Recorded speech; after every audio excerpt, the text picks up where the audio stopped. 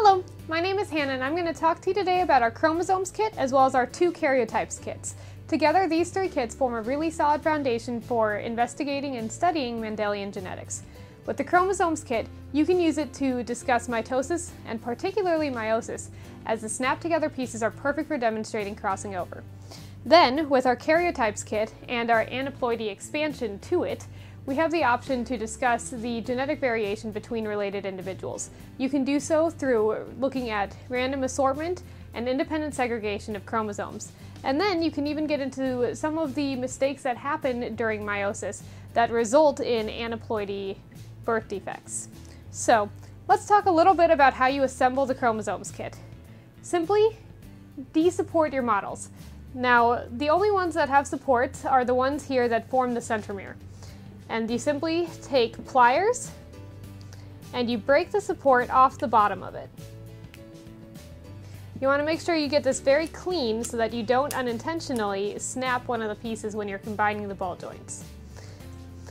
Then, for the socket part of the ball joint, you need to make sure you remove the support from the bottom, the center, and these 2 little ones along the sides.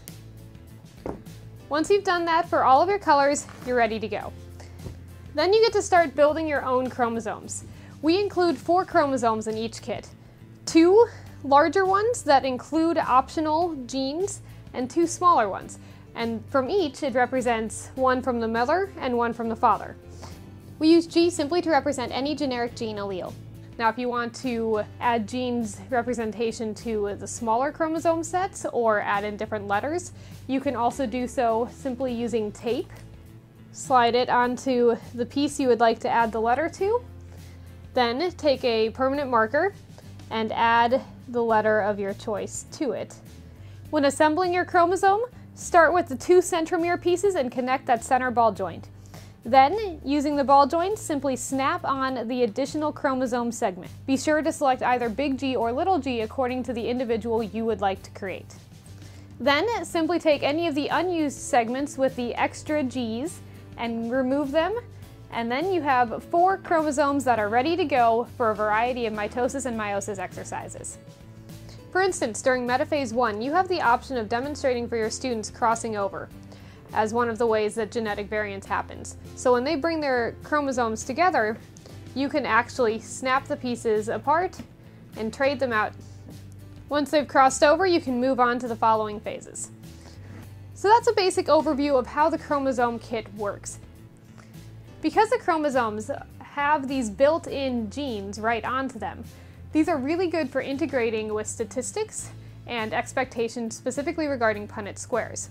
We have a set of dice, our Punnett square dice kit, that is also designed to have big G and little g dice, so you can actually roll the dice to test the genetic outcome based on particular individuals.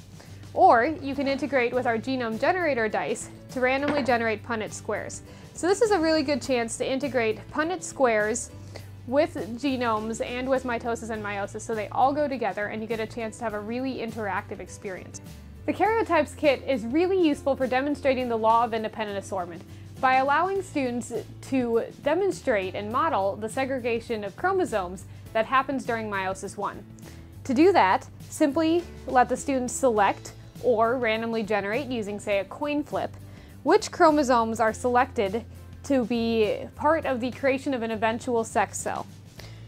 Once they do this for chromosomes 1 through 23, the students can then trace the maternal and paternal genes that were passed along by simply flipping the chromosomes over to reveal either mom or dad engraved on the reverse side. If you have your entire class go through and do this, you can then integrate math by talking about combinations and the incredible unlikelihood it would be of having 2 identical individuals. If you want to go even further than that, you can get back into using the Chromosomes kit to discuss the increased genetic variance that happens during crossing over. More than that, the Chromosomes kit has also been designed to actually replicate the general shape of each of the chromosomes. So you notice, for instance, that the chromosomes that are smaller numbers, 1, 2, 3, are larger than the chromosomes in the 20s. This allows students to then classify them the way scientists would. Or you can dive really deep into genetics using our Aneuploidy expansion. This is a chance with these 8 additional aneuploidy chromosomes that are not labeled with either a mom or a dad on the reverse side, for the students to see some of the impact that the genetic has on a person's life. And so, for instance, if an individual were to have a 3rd or a trisomy of the 18th chromosome, they would have Edwards syndrome. Or if it was the 21st, it would be an individual with Down syndrome. So this is a really good chance to talk about specific genetic defects and the impact they have on the individuals. So whether you are going through mitosis and meiosis, you're doing crossing over, you're going through all of the stages there with the chromosomes kit, you're integrating it with Punnett squares, with genetics, or you're going deep into karyotyping and understanding genetic variation between related individuals, we really hope you enjoy using these 3 kits in your classroom. Thanks for listening and have a great day.